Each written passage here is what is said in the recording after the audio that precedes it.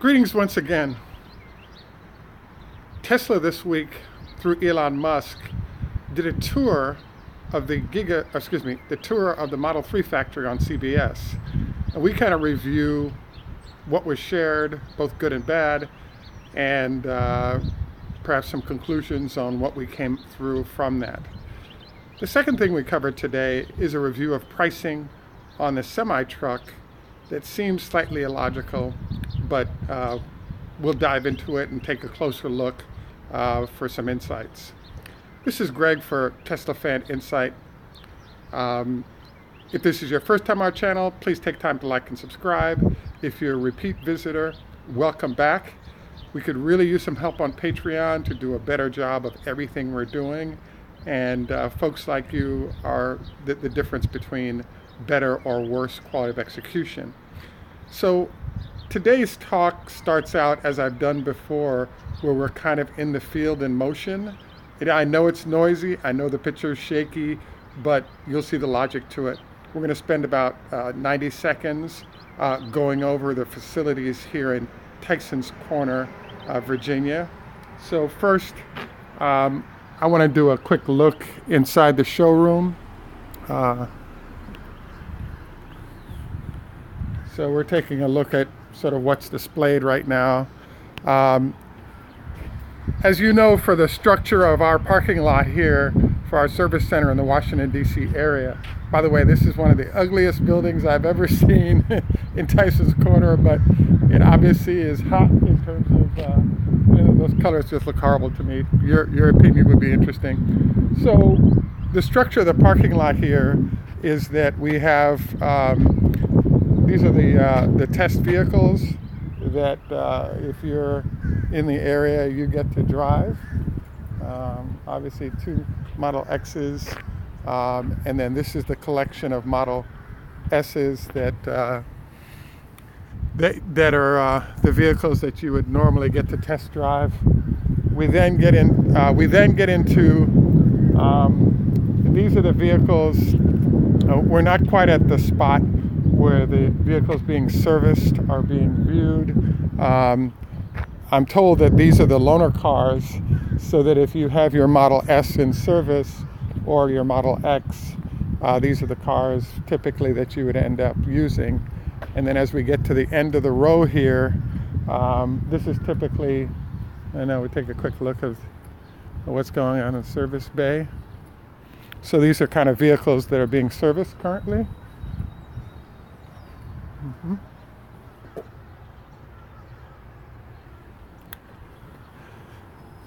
And then at the end of the row, we typically end up with service vehicles that were too numerous to put them inside the building. And then we get over here to sort of see what else is going on.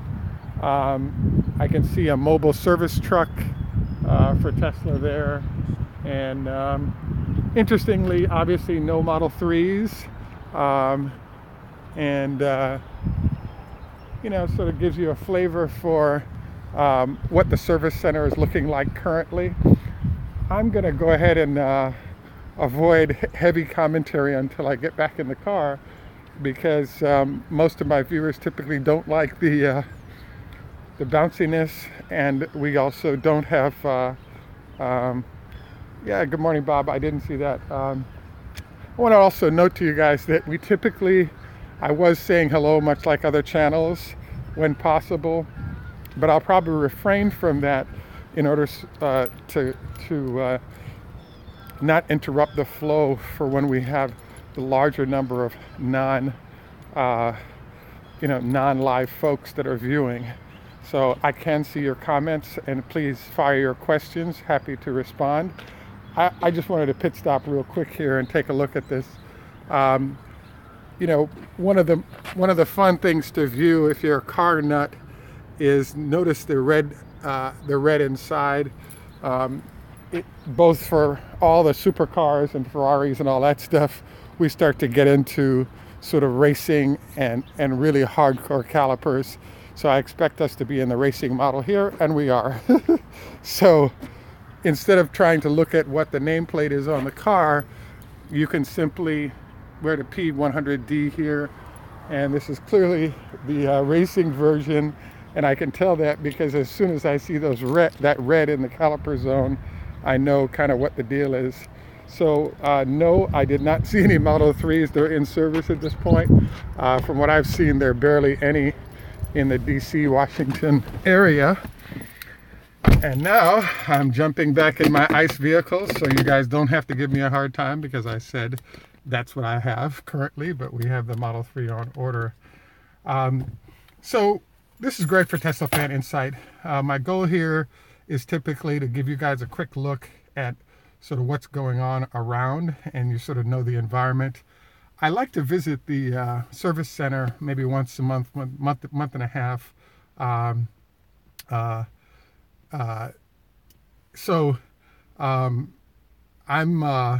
wanting to sort of move forward here.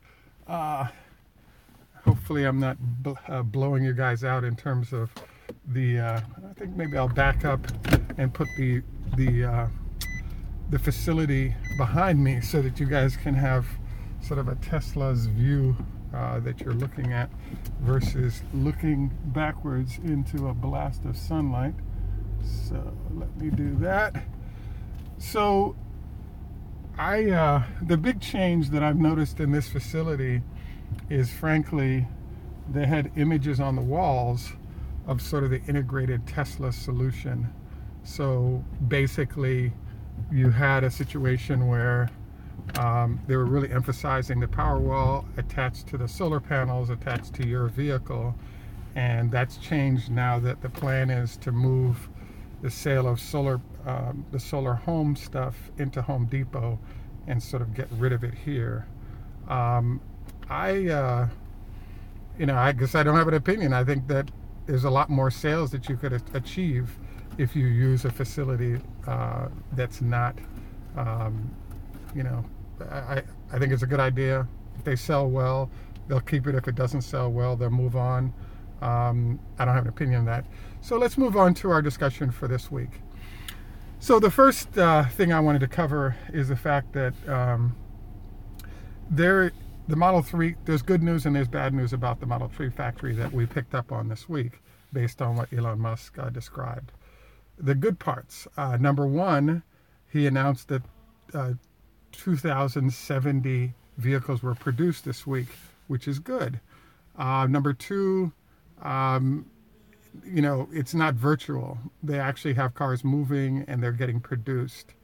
The other positives are it's nice to have Elon on the facility and, keeping an eye on what's going on with production. The negative side of that is that if he has to be there, it really means that there are some decisions that are bet the company or billion-dollar decisions that he has to make, and he can't make that without being on site and having hands in. Now, we kind of get into how do you assess his comments, and it's sort of part of the reason Tesla Fan Insight exists is some of the things that Elon says and does reflect good business but make no sense. So the first thing he shared, I thought that was substantive, that's worth reviewing, is he pointed out that he felt that humans were underrated. So they've decided to, I think, temporarily increase the number of factory workers that are working on the Model 3 as a way to get product out the door. But they have to figure out how they're going to rebuild in order to get up to the 5,000 to 10,000 units per. That is the goal of the company.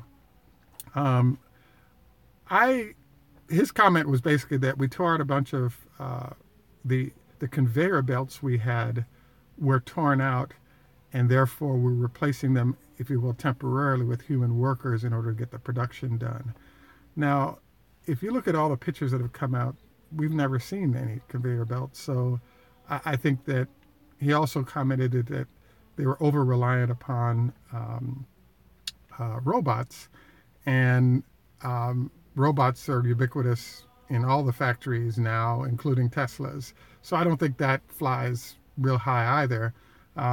Really, there's a concept called KISS in business, which stands for keep it simple, stupid.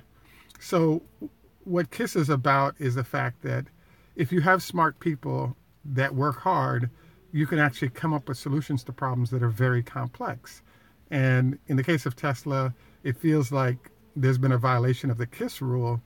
And the main thing that I noticed that I thought was interesting and wondered how it would work is if you watch the video, and I'll attach it from CBS, you'll notice that as the vehicle is moving or car parts are moving, Tesla has a constraint of the amount of land they're working with. So instead of putting an assembly line in a row, everything has been forced to be stacked very high. And so this is no problem for a robot, because robots can operate at whatever height that you place it. Parts can move it at whatever height you place it. But the problem is when you have human beings and they have to replace the machines as they're doing their thing. Now you have the problem of how do you get human beings into spaces that height-wise, etc., have been set up for robots to operate at those heights.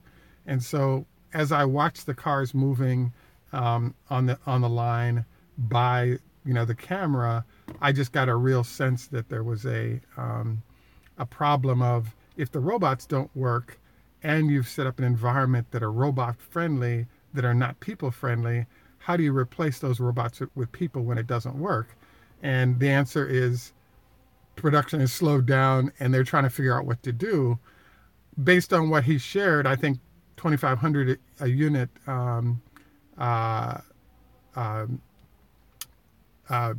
greetings from South Africa.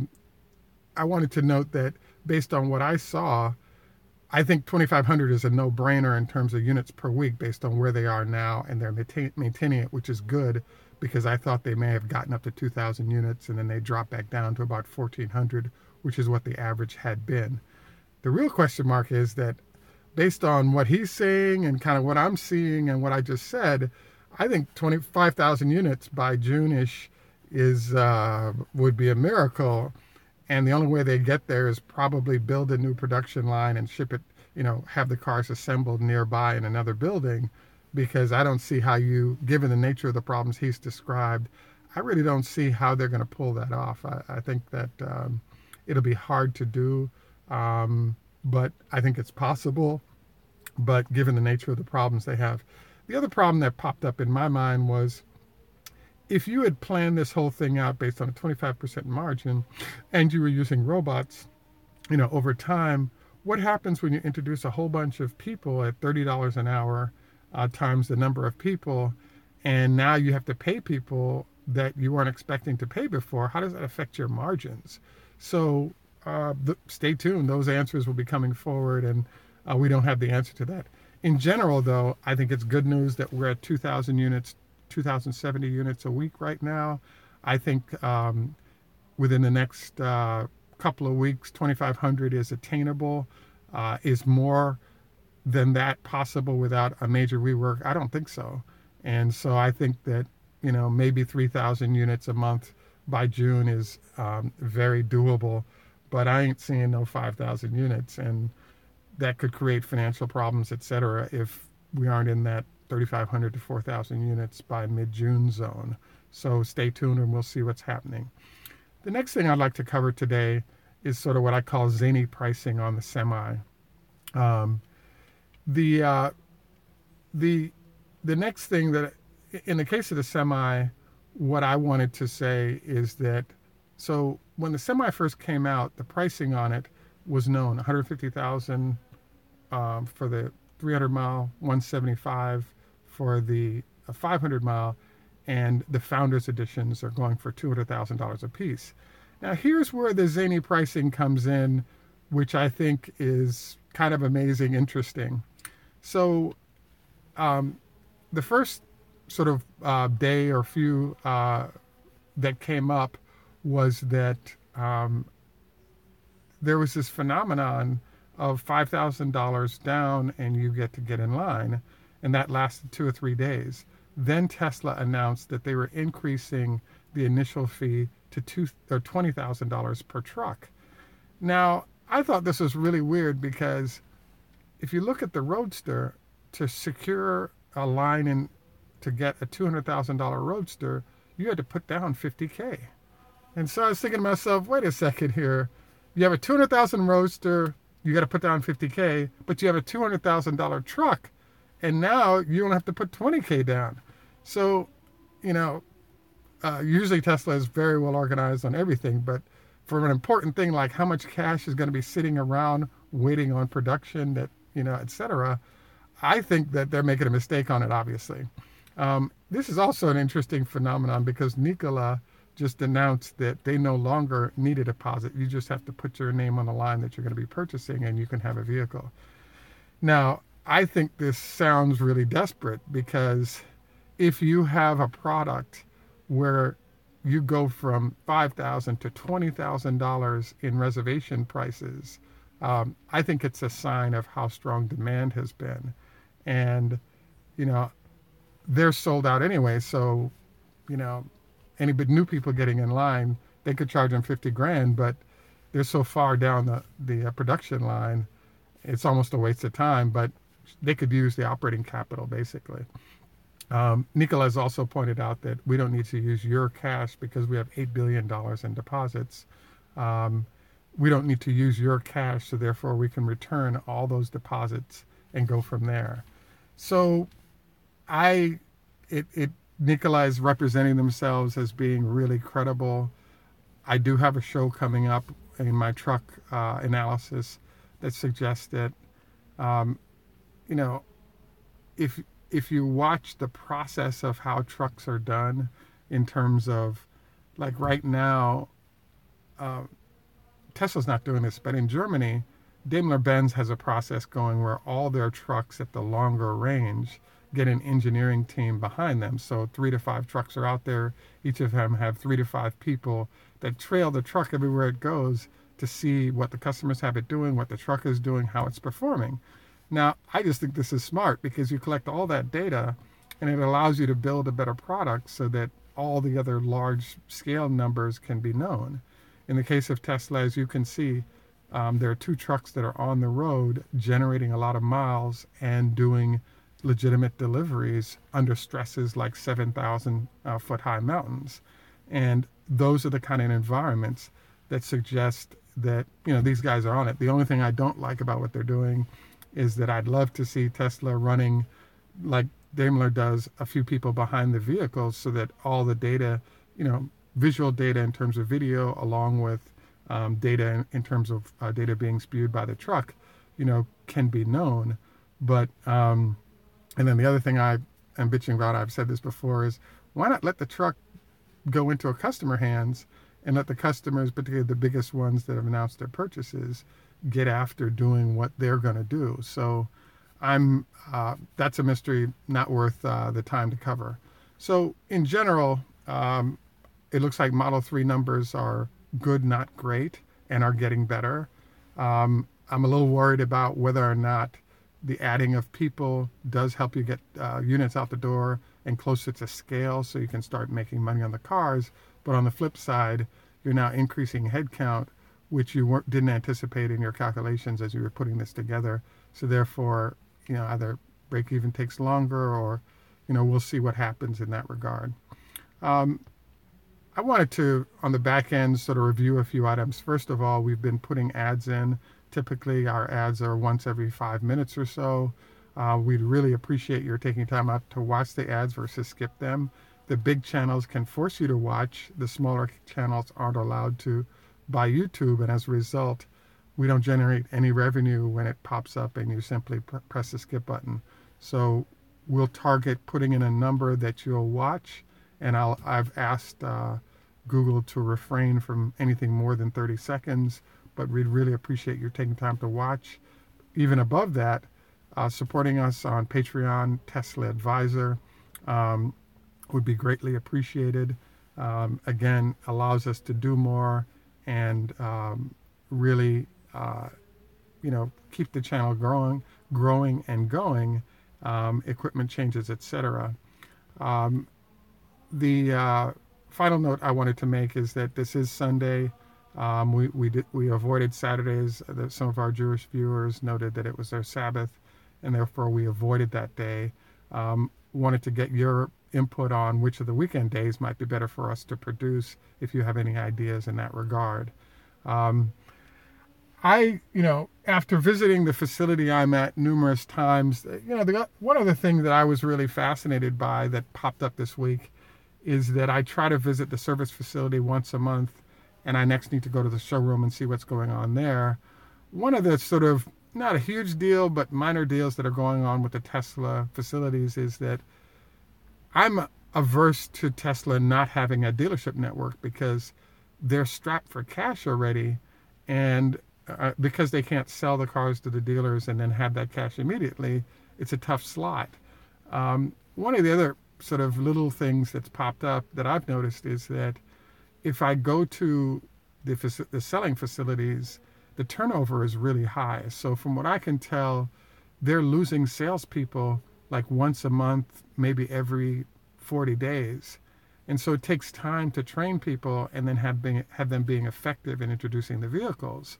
So another element of not having a dedicated dealership and therefore not having enough cash to pay people is that you have to go for the least trained people. And in an expensive environment like the Washington, D.C. area, those people can't afford to stay based on how little they're being paid. And so, and from what I can tell, there's basically no commission on the car. So I'm seeing like 100% turnover at least every 120 days to 6 months. And I'm concerned because I gave one of the salespeople a little exam and they flunked. And the exam I gave them was that about 3 weeks ago, if you look back at our shows, you'll notice that I went to the Washington, D.C. facility and they caught me in the act of filming inside the Model 3 that was there and sort of booted me out for filming. And so I asked the salespeople before I was booted out, I said to them, could you give me the details on the dual motor Model 3 that's coming out? Because Elon Musk said that it was going to have an air suspension. As you guys know, I've been focused on air suspension because it allows you to create an SUV. You can just elevate the car, get more clearance with that four-wheel drive, and now you have a Model 3 SUV that you can run around in when it's heavy snow or if you want the performance. And the salesperson that I dealt with, which I think was maybe a 45-day in employee based on a number of times I visited a facility, was like, nope, it's not happening. We're doing steel springs for the shocks in the Model 3 right now, and that's not going to change, and we don't have anything new on that. So what happened this past week? It came out that the Model 3 was coming out, and they're testing it right now with the air suspension. So this points out one of the problems with having people who are fresh off the boat, don't know much about the car, and then you keep changing those people all the time. The quality of information may not be as high as it is when you have well-trained long-term people that were there. The one other last thing that I want to get into, and I'm going to ask you guys a favor on this, and that is, for those of you who are Model X or Model S owners, even Model 3, I wanted to start developing a database for your vehicle that we can all see, so we can note, okay, at X number of miles, these people are having these problems. I will figure out how we're going to do this database. I think on our Tesla Fan Insight .com site, we'll start collecting what you guys start saying are the issues you've had, etc. We know the door handles have been a nightmare. We know, for example, it's $6,000 if you want to off warranty buy a motor for your engine. Thank you. I just saw the comment that you shipped past. Yeah, that was an interesting note this week. Tesla has been doing certified refurbished vehicles where they take the car in, fix everything, and then put it back out there for sale, and then with warranties. And so it's kind of interesting to note that they have a bunch of cars coming off lease as people are moving into Model 3s or other vehicles, and they're sort of shifting what they're going to be doing in that regard. This report came out. I saw the report. I felt like I was a little confused by it. And the main reason I was confused is, like, if the car comes off lease and they want to put it back out on warranty without it having to go through a lot of constant repairs, I think they've been monitoring the car in terms of how it's been repaired already, and they can simply make whatever repairs are necessary or big changes so that they'd be comfortable about it being under warranty again. So I saw that report, and the coming off lease makes sense. I do think that they're going to continue the process of sort of, quick changes of things that are routine problems so they can get it back out there on the road and sold without just carrying inventory that can't be sold. So it'll be interesting to see how this plays out. But I do think there are a lot of people getting a good car at a good deal. And so I'm not hugely stressed by that. At any rate, we're at our 25 mark. I get shut down by YouTube in about 4 minutes. So I think it's good for us to call this a day. This is Greg for Tesla Fan Insight. Thanks once again for joining us. If you're the first time on our channel, please like and subscribe. Hit the bell icon so you don't miss anything. We typically produce 3 shows a week. Our next one will be on Tuesday, then on Thursday, then on Sunday again, or possibly Saturday if you guys suggest that one or the other day is a better one to go on. Also would love to find out if you have any questions that we need to research that you think would be good to add to our channel in terms of answers. Wanted to thank our friends from Europe, South Africa. Obviously, it's way too early in America for most people to be getting a hold of us, but I want to thank you for joining us. Tschüss, macht's gut, German. Au revoir, French. Adios, Spanish. Ciao. Just met some folks from Brazil. And Lehitrot, Hebrew. Choda Hafez, Farsi, I'm told. This is Greg for Tesla Fan Insight, and look forward to our next opportunity to spend time. Have a great day for now, and we'll look forward to your comments.